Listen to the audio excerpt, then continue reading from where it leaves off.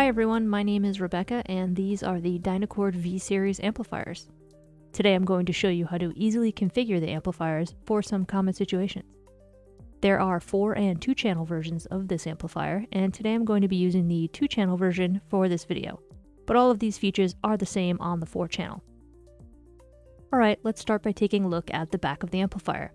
We have the power connector, power remote and fault notification relay, the dip switches for amp mode and filter settings, which we will be showing in detail in this video, the balanced inputs with a rotary control, the speaker outputs, the line input via RJ45.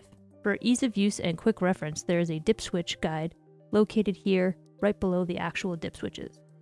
Let's take a closer look at the dip switches. Located all the way to the right, we see the APD switch, the auto power down. When this is on, it places the amplifier into a low power standby mode after a period of inactivity. When the amp receives the signal again, it will turn right back on. To change the amp from dual to parallel, use this dip switch. Dual means that the levels are controlled independently using the level knobs.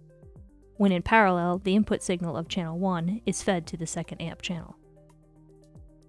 The other input routing offered is in 1 to all, which is only on the 4 channel version, and when engaged, the level control of channel 1 affects the volume of all 4 output channels at the same time.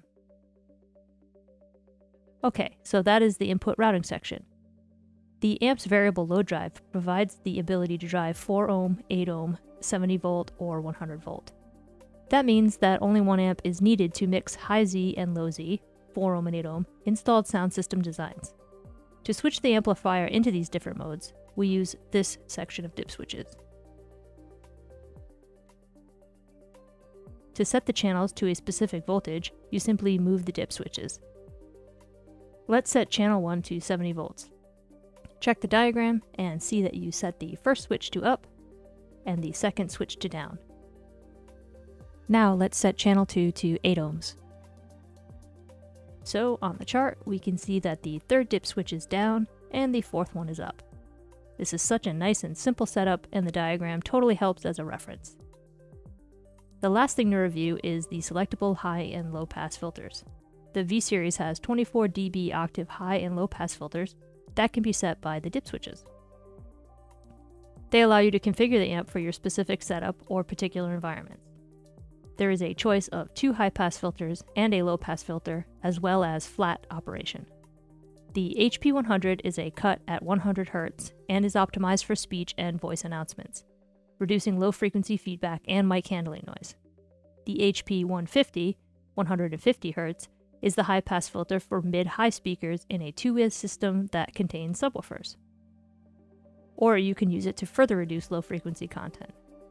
The LP150, a 150 Hz, is useful when you have subwoofers and you can combine it with the HP150. Right now, our switches are set for HP100 across channels 1 and 2.